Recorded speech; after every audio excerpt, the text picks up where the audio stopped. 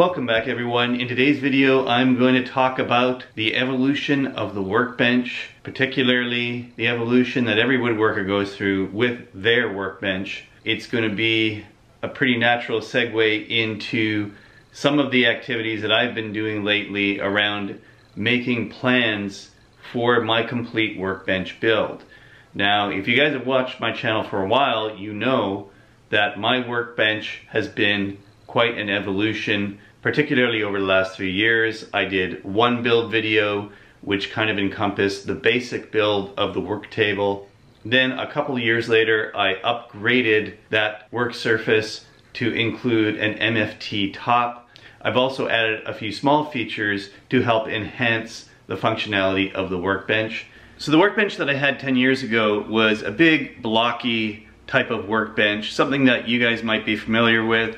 It was a large surface work table. It was about 5.5 feet long by 3 feet deep. It had 4 posts as legs and it had a heavy shelf at the bottom. At the time I thought, this is my dream workbench, this is great, it's going to be nice and solid, I could barely move it.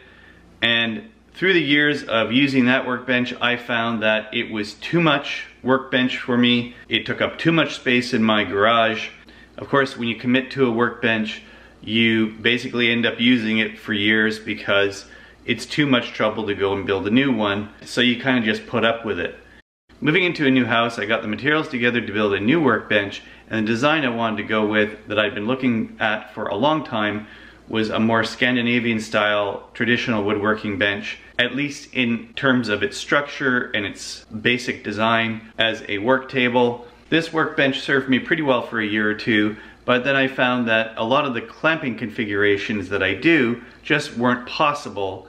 I needed something more. And so again, I did a lot of research around MFT tables, and I looked at what Festool came up with for their MFT table. I looked at other adaptations of MFT tables, such as the Polk workbench and other designs that are out there.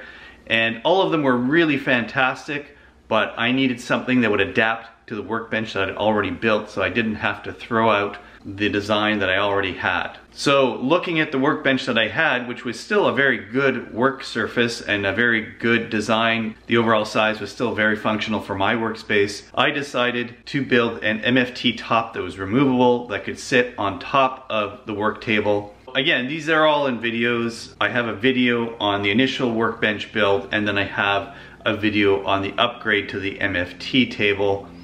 Having upgraded to this MFT top, I was able to use surface clamps a lot more effectively. I was able to use them on the front of the workbench and not just on the top of it.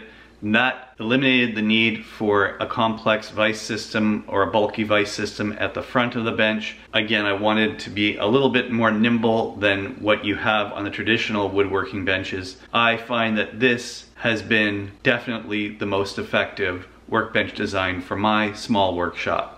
What I've been doing over the last 2 weeks is working diligently on a complete set of plans for this workbench design, including the MFT top and all the other bells and whistles that come along with it. Of course, you can take the basic work table and adapt it backwards to a more traditional woodworking vise system if you want to. That is completely up to you.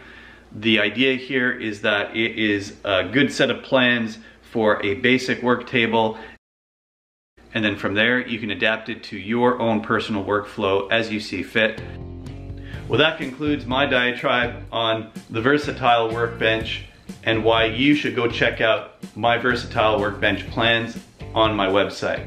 These are one of the most involved set of plans that I've done so far, and hopefully you will find something useful in them. What I found is that this particular workbench design, the size and the configuration of it, lends itself quite well to a small wood shop environment.